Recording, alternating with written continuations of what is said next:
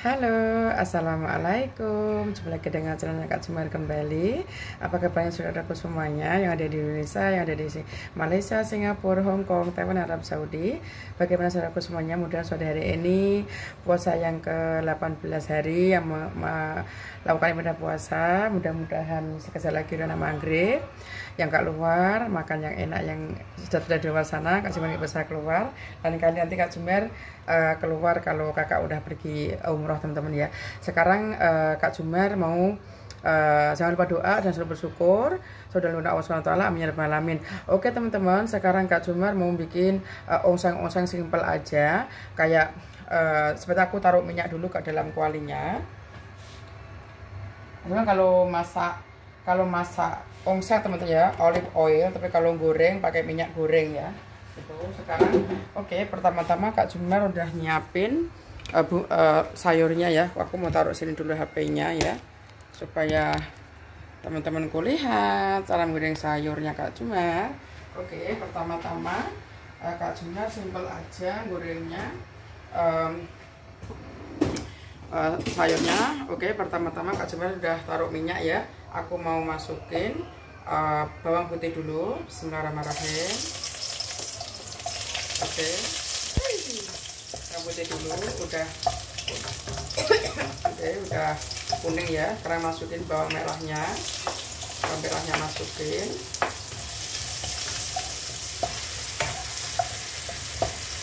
Ya. Terus bawang merah, terus cabai rawitnya ya, cabai rawitnya aku masukin. Ini ada cabai gede teman-teman ya, cabai besar yang gemuk tuh, cabai yang gemuk tuh. Sekarang Kak Jumar masukin ini apa namanya, udang itu ikan teri tapi yang kecil-kecil ya, yang rabon teman-teman ya, untuk ongseng itu sedap, ongsengnya sedap.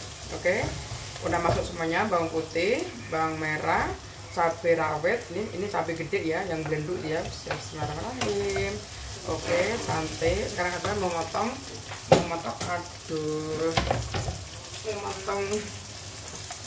sayur ini, sayur carrotnya kan baru mau potong-potong.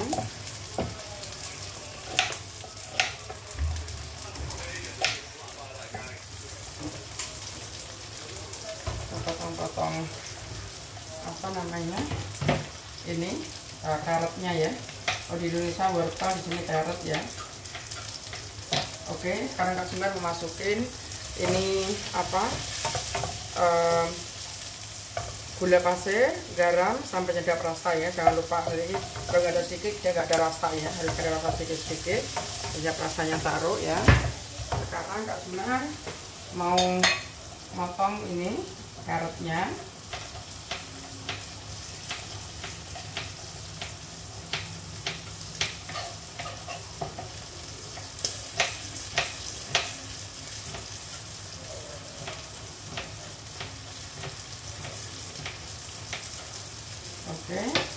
Sekarang udah harum ya, sayurnya udah harum.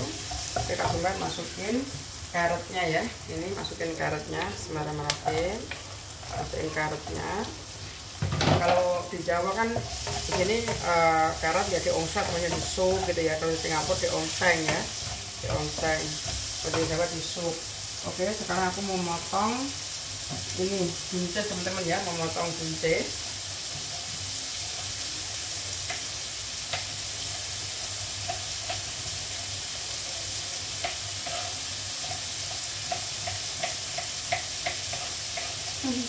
Terus kameranya teman-teman ya, gak usah didekapin ya.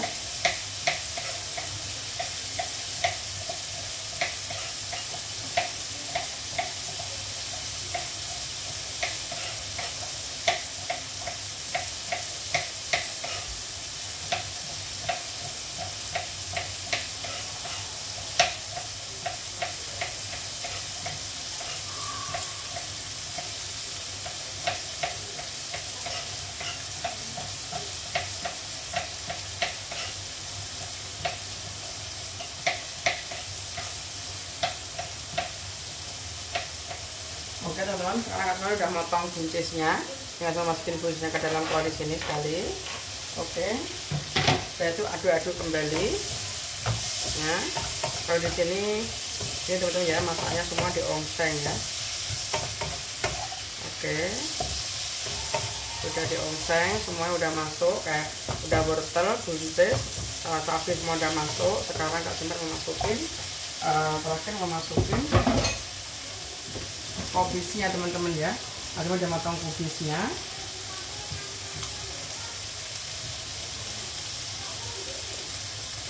Oke, ini kubisnya udah Kak Jumar potong.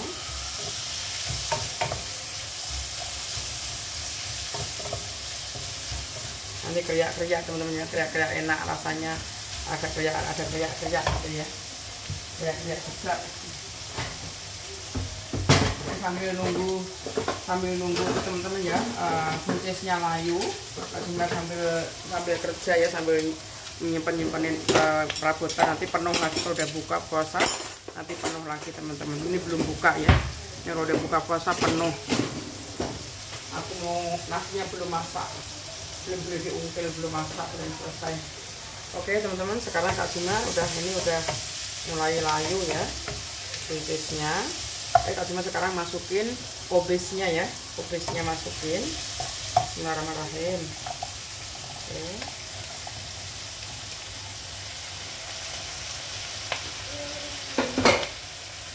Masukin kubisnya di oseng. Nanti sama makan tadi sambal udangnya tadi ya. Sebetulnya ini boleh campur kayak fishball, boleh, tapi ini sini orang nggak suka campur-campur teman-teman, nggak suka dicampur-campur, katanya bau, nggak suka, seleranya orang masing-masing ya. Oke, ini udah selesai osengnya. Cantik ya kalenya ya, kalau ada tomat, kalau ada apa namanya, buncisnya, ada kubis, ada itu buncis, terus kubis, carrot, itu cantik ya warnanya ya. Oke, nanti siap disajikan untuk berbuka puasa teman-teman. Sekarang akan nyiapin pinggannya.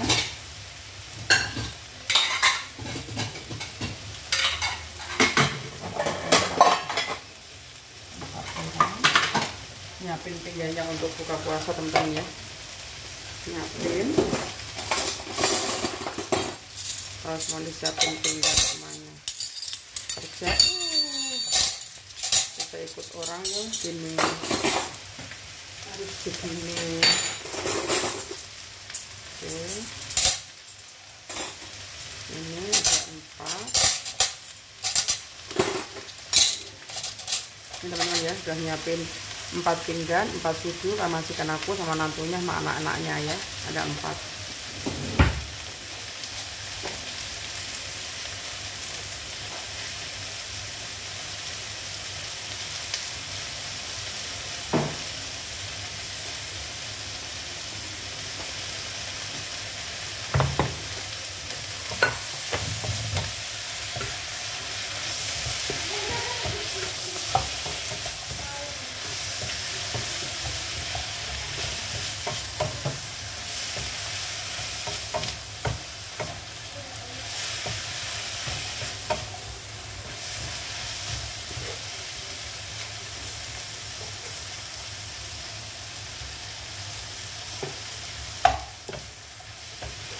Emang gue punya paspor kalau bikin itu Udah? kasih paspornya dia sekarang. Udah kasih semuanya dia. Apa? Kemarin Rabu. Sekarang dia mau build lagi kok kemarin. Katanya sudah kasih dulu kemarin. Kalau nggak sama kasih dia kasih apa sama kasih apa orang bilang.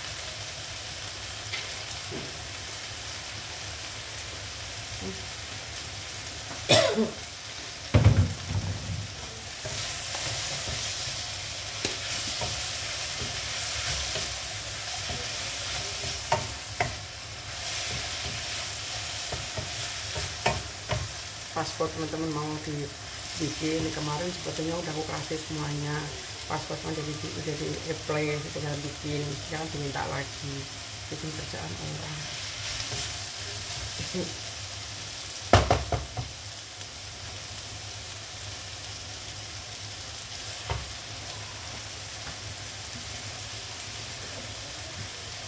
Nah udah Udah masak teman-teman ya, sambelnya ini, sambelnya saya udah masak, udah sedap banget. Terus pokoknya ini sedap, tambah garam sedikit. Nanti kalau kurang garam nanti karena puasa nggak boleh coba-coba teman-teman ya, nanti mau coba aja sendiri.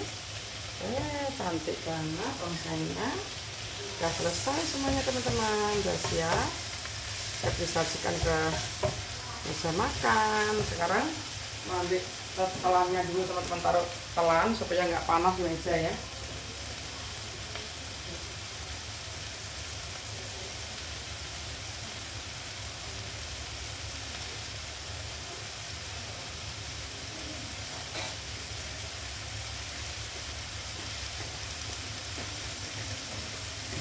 Oke teman-teman, banyak jalan-jalan ya, karena nyiapin sini nyiapin situ.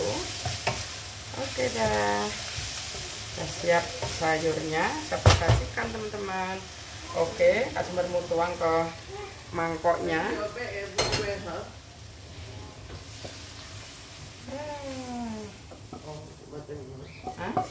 Nanti kau masuk sini nanti itu siapa gitu.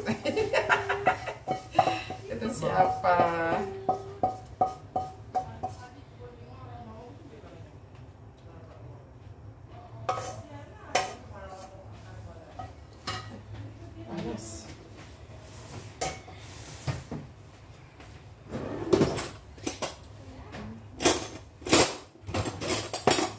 Teman-teman, ini udah siap sayurnya, ini sayur kobe sama ini udah siap. Kak Jumar mau taruh ke depan ya, aku nak ngambil handuk panas. Oke, aku tunjukkan ke depan. Ini sudah siap sayurnya. Ini kuenya, jadi menantunya dibeliin kue semuanya. Ini tadi sayurnya, ini sayurnya telur sambal udang telur sudah siap, sayur sudah siap, tinggal nasi sama minumannya belum siap. Oke teman-teman, oke Kak Jum akhiri video Kak Jum bikin masakan untuk berbuka puasa. Kalau kalian suka teman-teman, Kak Jum bikin resep oseng sayur sama bikin sambal udang telur sama yang lainnya. Jangan lupa teman-teman subscribe, komen, dan share. Oke teman-teman, assalamualaikum, selamat sore, selamat berbuka puasa. Assalamualaikum, bye-bye. Jangan lupa subscribe teman-teman, bye-bye.